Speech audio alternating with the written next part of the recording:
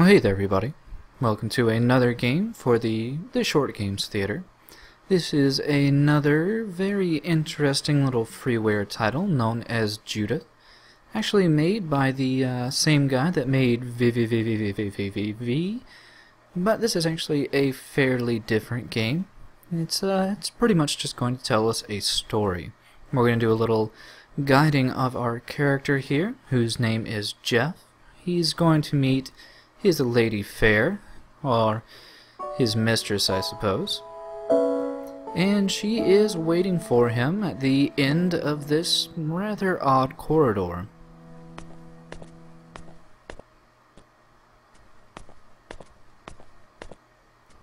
And there she is.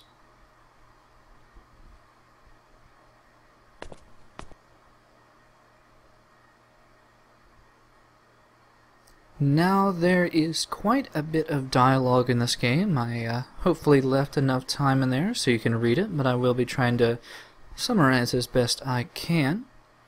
Pretty much, we have Jeff and Emily here. They're having a relationship in secret due to them both being married, but apparently they love each other quite a bit.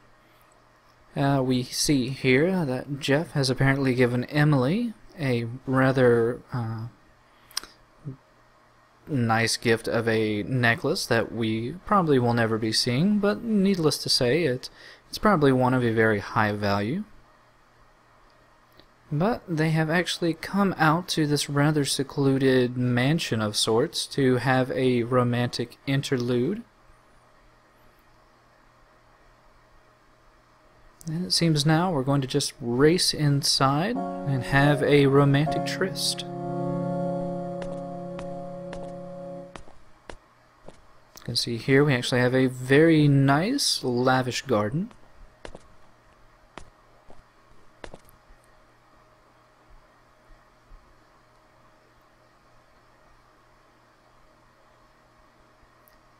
And we learn from Jeff that apparently this building has been abandoned for years. The local townspeople, well, have some kind of superstitious notion regarding it. They seem to stay away from it.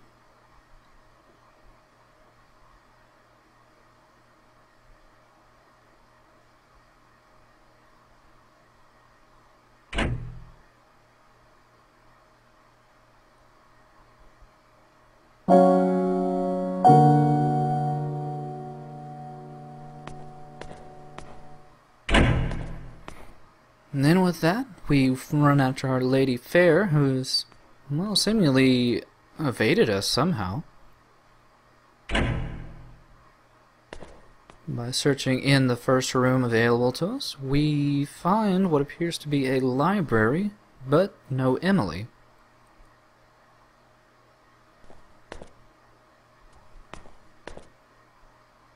So we have one other room that we can possibly check.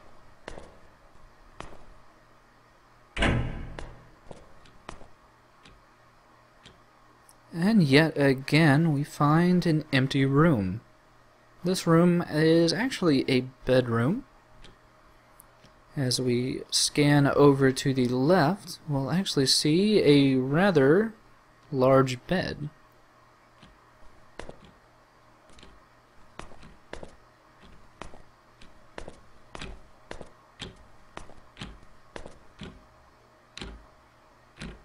And with the soft tick-tocking of the clock, we should go ahead and examine the bed to get the story going.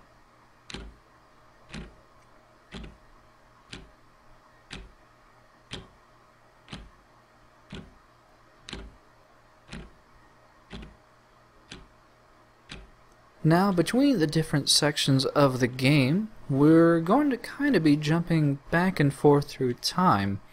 You can actually tell who is talking depending on the color of the text. You'll notice now that we are seeing what is kind of yellowish and blue text. This is denoting new characters we haven't actually met yet.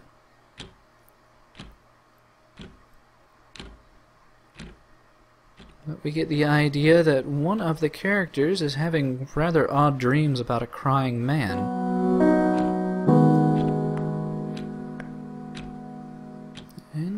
right now we're actually under the control of one of those other characters. And, well, we might as well go ahead and re-examine that other room. Under the control of this new character, we do have some new options. And even though it's a bit hard to tell, we can actually examine this bookcase.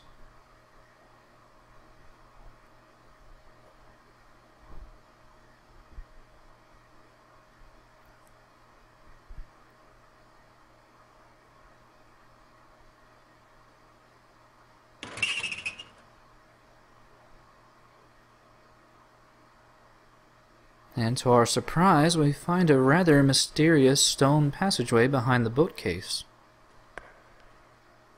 Now, most of the doors down this corridor are locked, except for the first one, which apparently leads to a rather large storehouse of gold.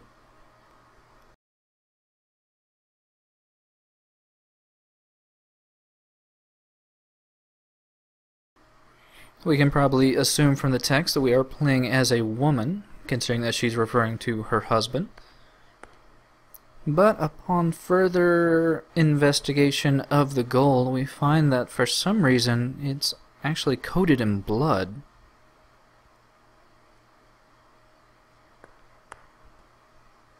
And the only piece of treasure that's not coated in blood is a rather odd necklace sitting in the back.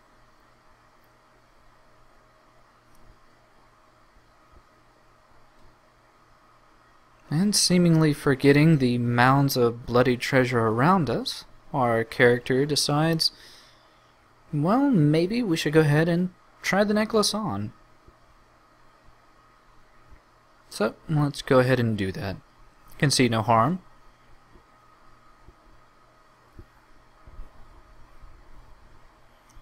And oddly enough, it fits perfectly. We have a nice new necklace. And I guess we should just ignore the mounds of bloodied gold for now.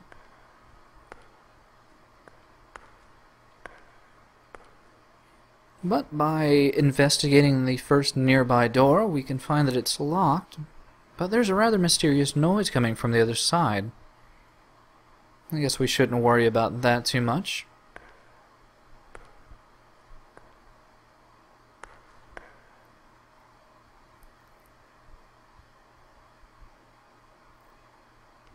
Yep, we have another 3 looking normal doors, all locked.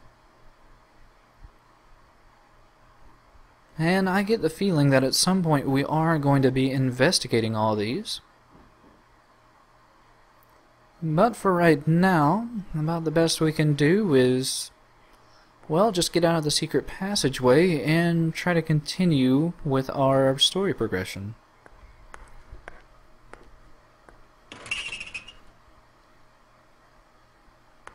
We do want to make sure that our husband doesn't find out that we've been going into his secret treasury. But it seems our character has had a little, Jiminy Cricket, little conscience speaking up, saying maybe we shouldn't have taken that necklace. Something about it just doesn't feel right, especially with all the other bloodied mounds of treasure. Can only kind of assume that this necklace maybe wasn't gotten through proper channels.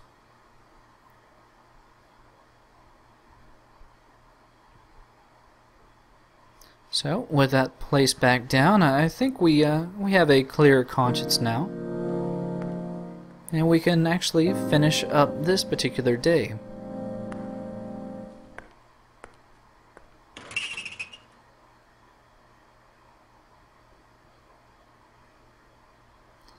Pretty much each one of those doors is going to be for each particular day.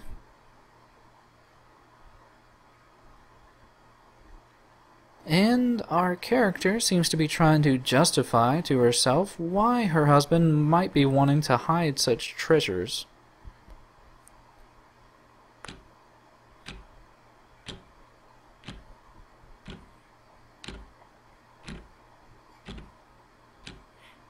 And here we actually find the name of the person we were just playing is the name of the game itself, Judith. We also find that she pretty much doesn't want her husband to know what she's been up to, so she does tell a little bit of a fib.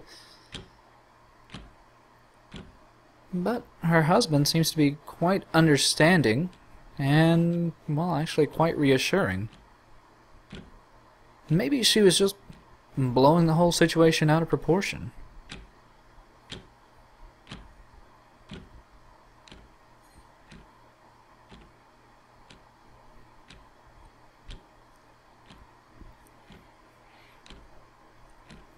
Meanwhile, Jeff is still trying to figure out where Emily might have gone to. She's not in the bed, so maybe there was something we'd overlooked in the previous room.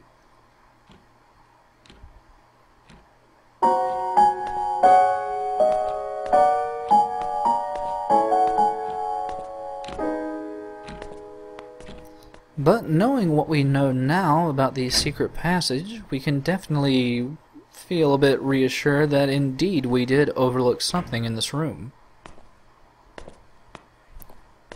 So we can actually go back over to the bookcase.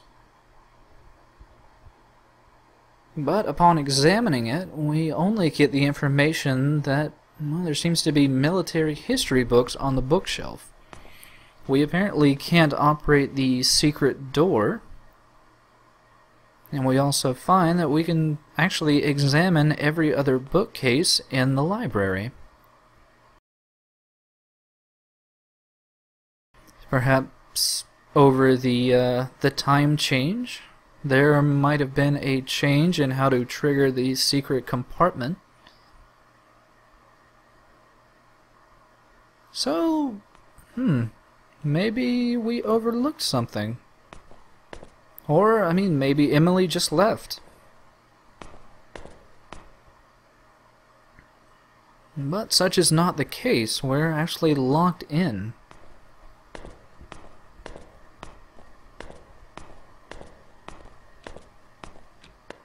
And it doesn't look like there's anything else to examine in the bedroom.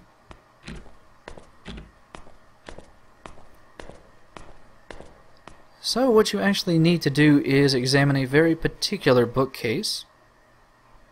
You'll find that this piece of fiction section over here has one book that seems to be out of place regarding the Civil War.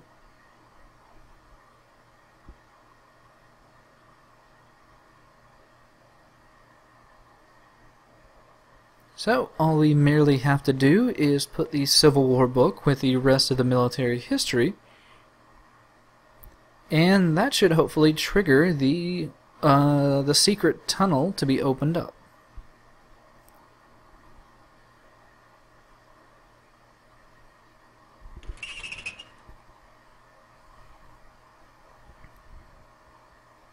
And who knows, maybe Emily did somehow manage to open up the secret tunnel and find her way in here. Perhaps she's trapped. Perhaps she needs our help. Well, upon entering the first door, we find that most of the mounds of bloody treasure are gone, but there's still this rather mysterious necklace here sitting in the back. And wouldn't you know it, this is actually the necklace that Jeff gave to Emily. That's gotta mean that Emily has to be somewhere back here. But where is she?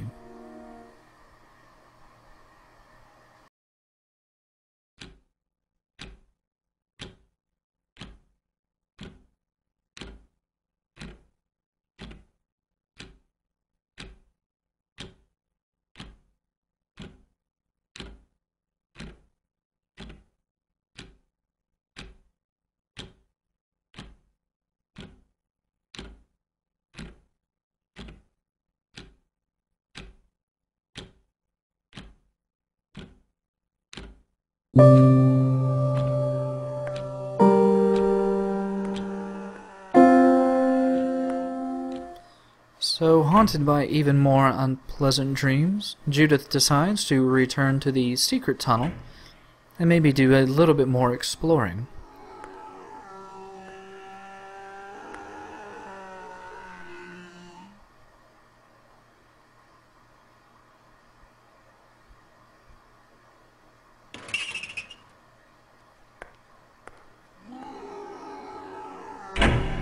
Now, we already investigated the treasury, but we can actually open this second door now.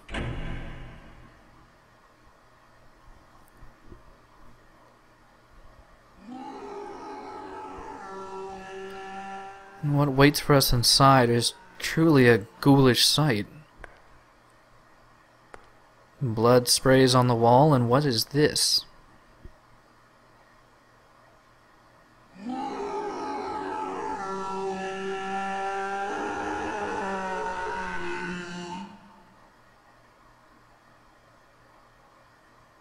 Some poor man shackled and bloodied.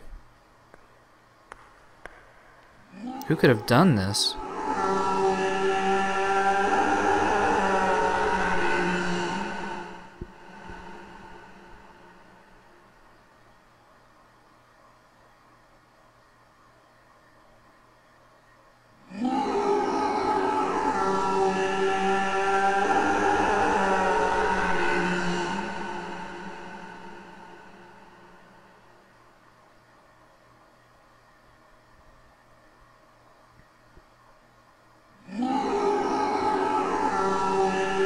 "4 years. As the screams of pain echo through this torture chamber, apparently we find a bloodied and beaten man who says he's been chained here for 4 years. Could Judith's husband have been doing this? This horribly grotesque activity?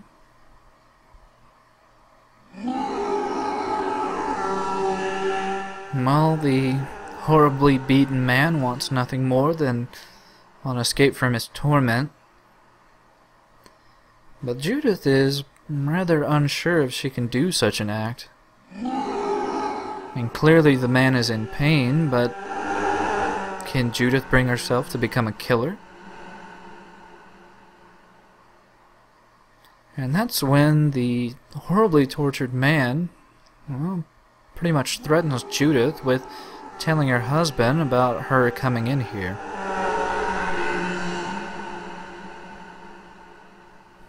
I mean, really, what would Judith's husband do if, well, he found out what she had found out?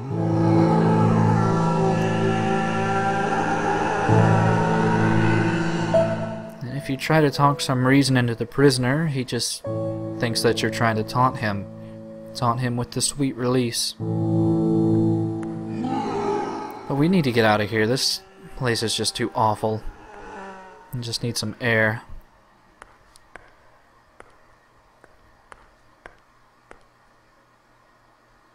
But what's Judith supposed to think? I mean, is her husband a monster? Why would he be doing this to that poor man?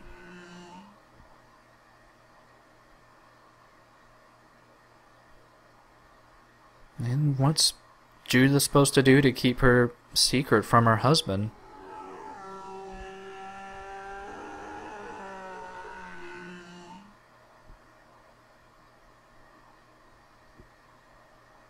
It almost seems like her only answer to the problem is to put him out of his misery and to keep her secret to herself.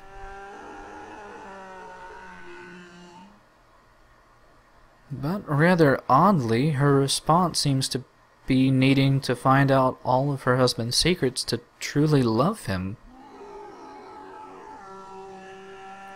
Seems a rather odd response to me, but yeah, I think it's time to finish up this day.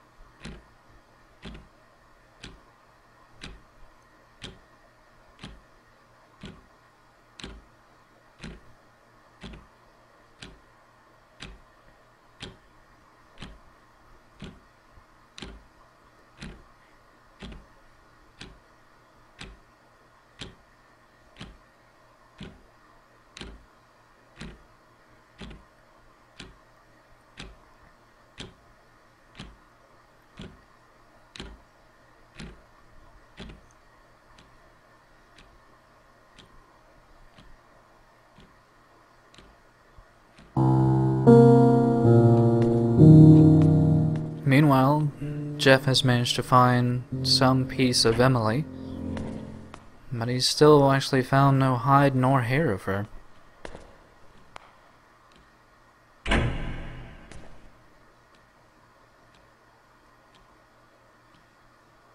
But much as Judith is able to progress further and further through the secret tunnel, so is Jeff able to, well, find out pretty much what Judith is finding out. Such as in this horribly bloodied up, well, torture chamber. But Jeff's first assumption is wondering whether or not this blood might be Emily's. I mean, is she in some type of danger?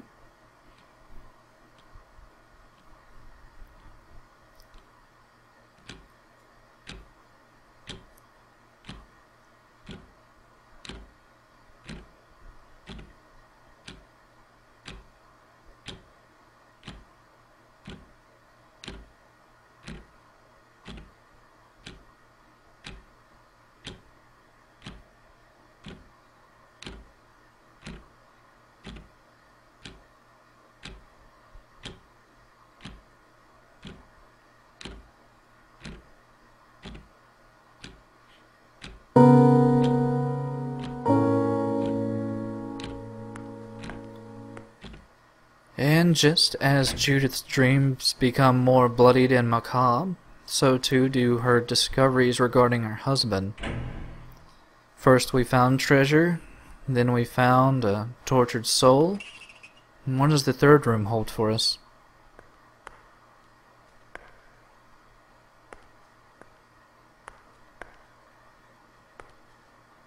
Well, at least I suppose the prisoner must not have talked to Judith's husband yet. But we can't be holding out for too much longer in hopes that he won't decide to rat us out.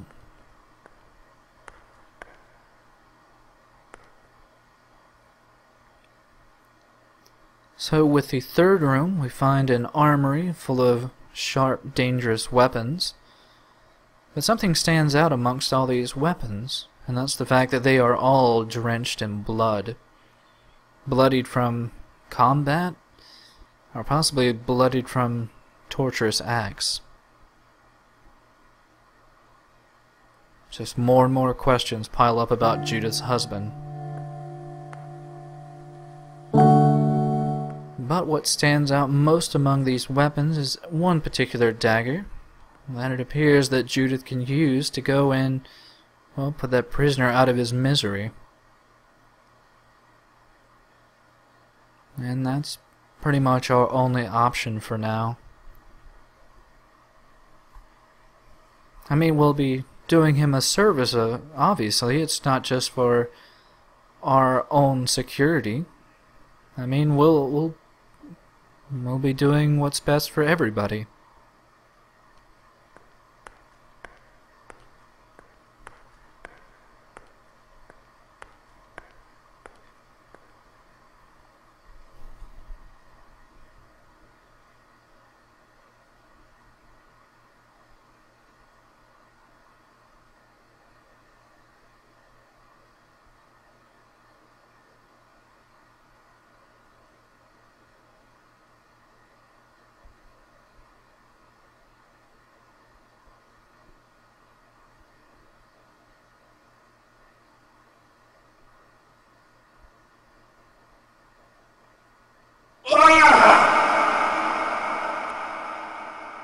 And with that, we've put the prisoner out of his misery. Judith's husband will never know of her transgressions into his tunnel. And maybe the prisoner can actually get some sort of peace now.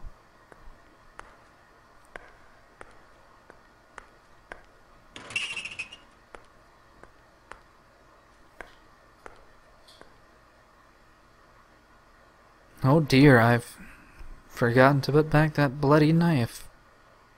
Guess we should go ahead and do that. I mean, can't have any evidence of what we've been doing.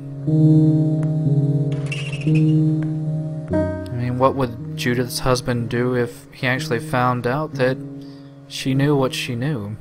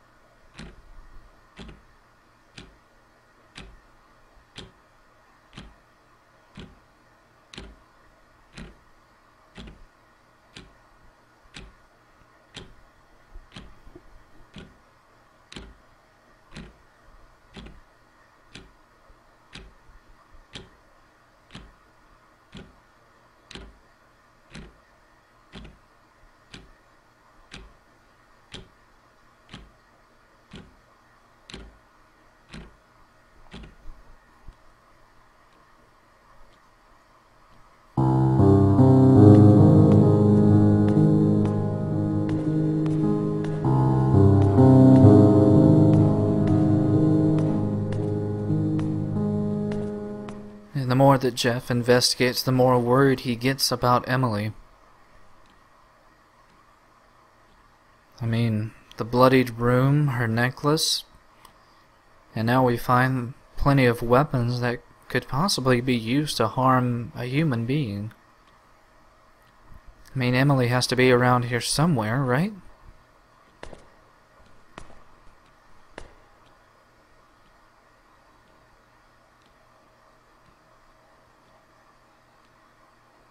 So we find the bloody dagger that Judith had used to put the prisoner out of his misery.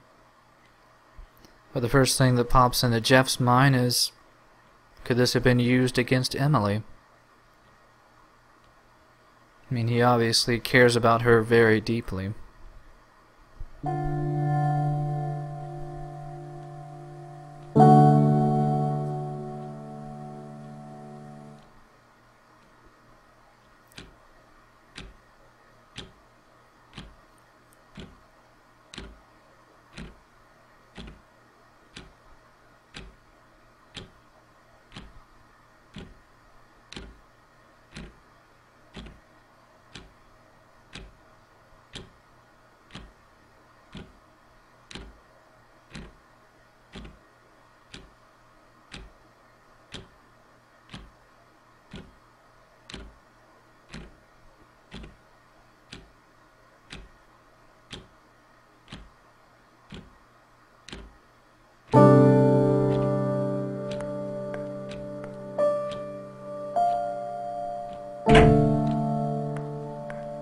So with each passing day, the secrets that Judith has to hold on to grow heavier and heavier around her neck. And, well, she's kind of running out of doors, which means we're running out of days. Really, though, she's still mostly concerned with trying to figure out, well, what type of person her husband really is. So that just leaves the next door to investigate and what lies behind it, but a rather lush and sunshine garden.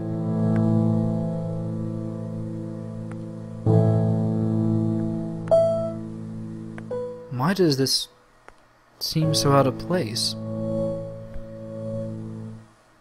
Well, we don't have much time to think about it, because upon finding a nearby shovel, it strikes Judith.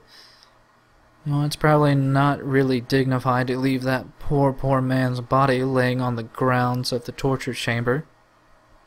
That maybe he deserves something better. Maybe to be buried amongst all these beautiful flowers underneath this nice bright sunshine.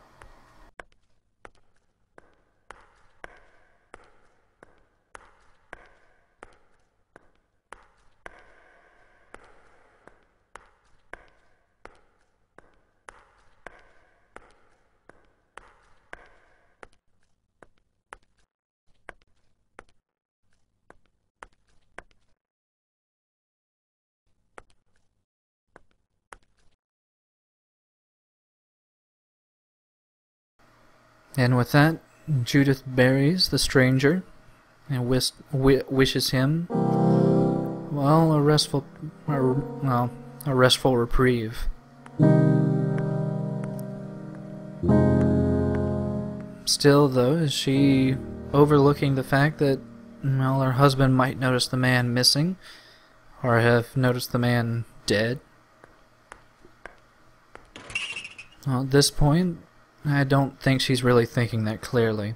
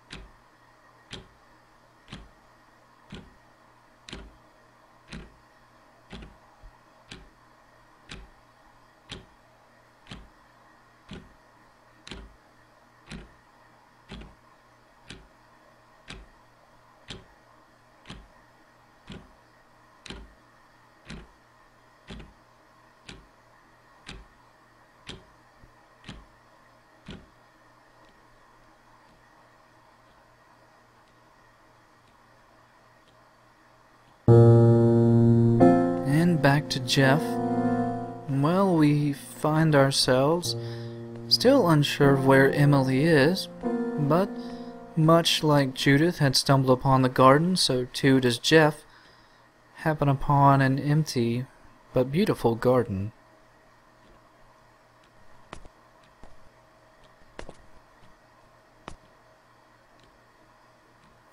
And rather easily we stumble across that weird patch where Judith buried the prisoner. But could someone else have been buried there as well recently?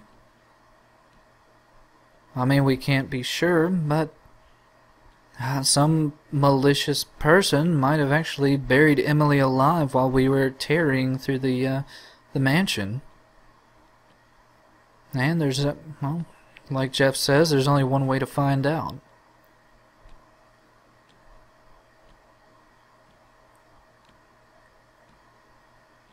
But all we find in the grave is the skeleton of the prisoner. But upon further investigation, we actually see there's something else among the prisoner's remains. So let's go ahead and rifle his corpse.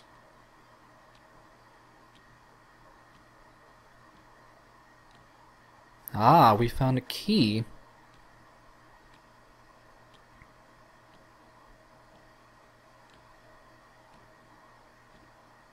And Jeff seems to think that maybe it's not the most dignified thing to be buried in an unmarked grave. But really, we need to find Emily. She's obviously in danger.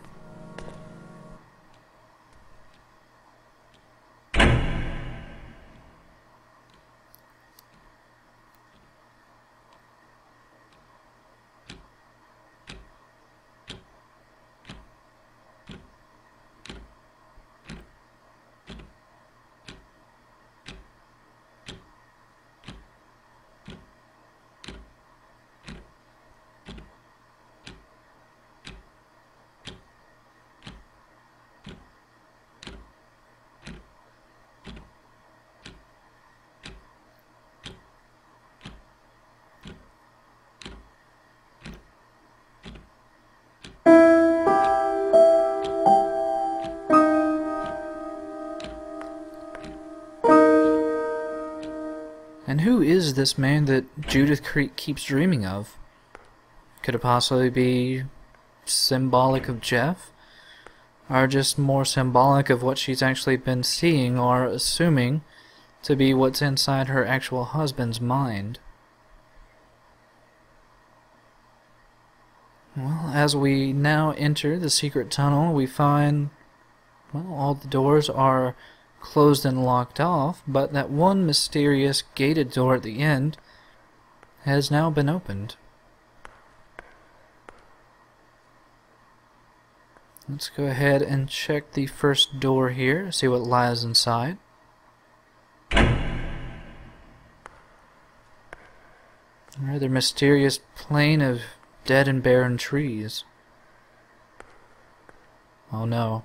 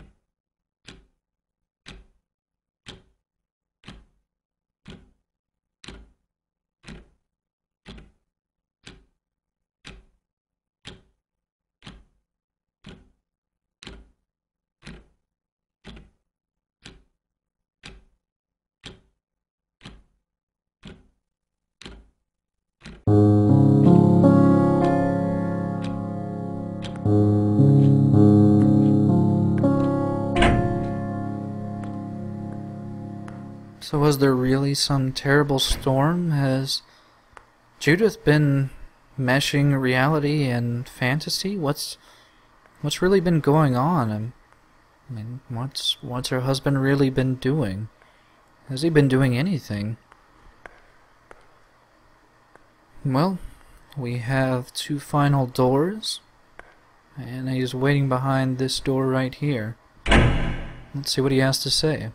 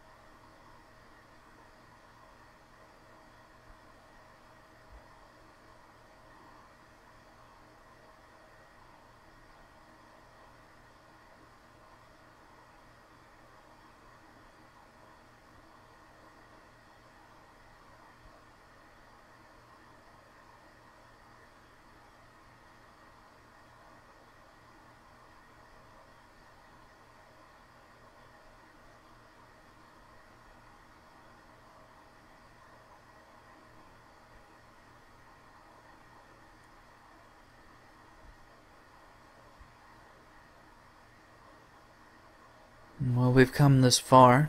We don't have any other options. We need to know all the secrets.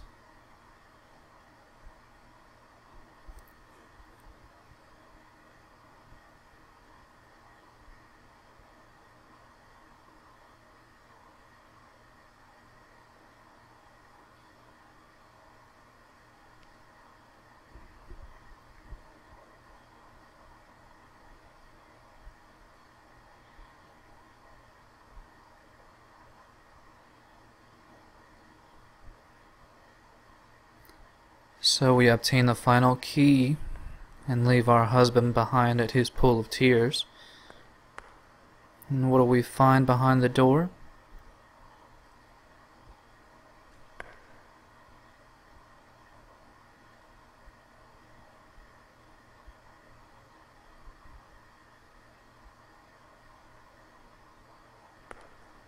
And what we find is our inescapable fate. Because we love this man, there's no escape.